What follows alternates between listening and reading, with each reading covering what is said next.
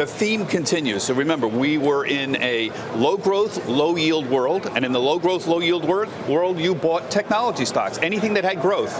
Now we're transitioning to a higher growth, higher yield world, and technology is out of favor. And it makes some sense. If you see what's been going on since last Wednesday, tech stocks in the NYSE, on the Dow Jones Industrial Average, Intel and Microsoft, Cisco, Apple, they're all down 3, 4, 5%. There you see the numbers here.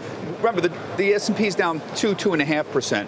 The picture has gotten complicated because we're not just dealing with higher rates, we're dealing with weaker currencies and tariff issues, and that's killing the industrials. So we've got a second sector. Show these industrials in the last couple of days here, and you've got Boeing, Caterpillar, United Technologies, all 3M, all down. We're debating whether or not value is going to come back. Should we go buy consumer staples now? That's been out of favor for a long time. And you see some of these defensive names. Look, these names are up here. So the market is acting in a rational way if you understand the transition, low growth, low yield to higher growth, higher yield. I think the market investors would be very comfortable with that. You make this uneasy piece with a higher threshold of yields if they were persuaded that the high growth was going to be sustainable.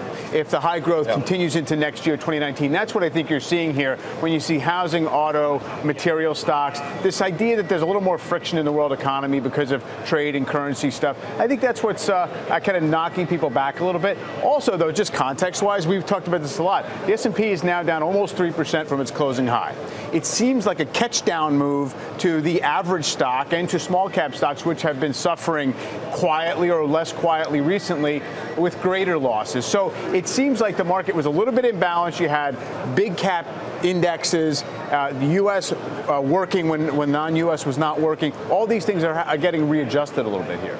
And remember, you had market caps ridiculous on these stocks, on these tech stocks, and that really, that's really Amazon's down 10% from when it touched $1 trillion. A viewer this morning said we should have had a banner when Amazon fell below $900 billion. Yeah, we didn't do that. Apple's still above $1 trillion. I don't know which bucket to really put that in. I mean, in a way, it's a tech stock, but its valuation has never gotten that crazy. I mean, is flattish the new down? I mean, we don't seem to be talking about corrections anymore when it comes to the major indices.